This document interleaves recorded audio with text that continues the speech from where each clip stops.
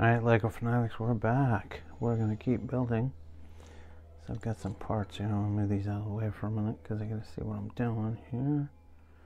Okay, so I need one of these right here. One of these right here. I'm going to go 1, 2. Just going to do the same thing on each side, because that's what the instructions call for.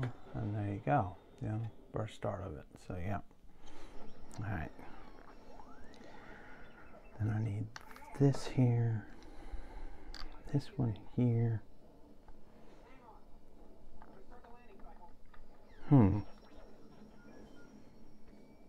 That's odd. How am I going to put that there? Okay, hold on. Ah, jeez. Pay attention, Philip. All right, here we go. Sorry about that, folks.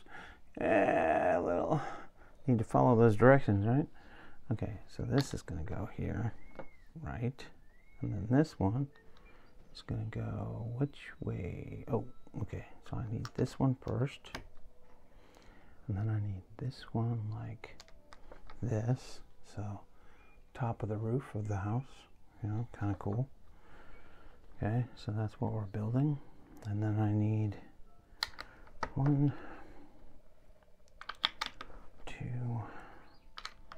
3, 4 of these, and then I need this green 2x4 right there.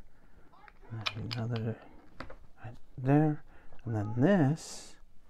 Let me bring my building back so you can see it. This part is going to go right on top of here, like, yep, just like that.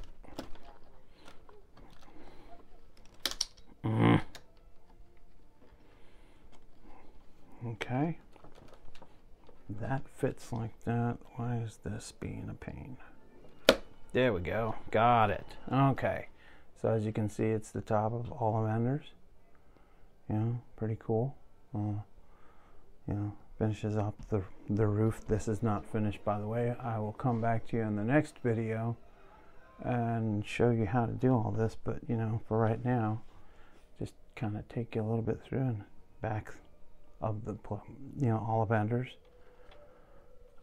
and then the front of Ollivanders with the roof on it.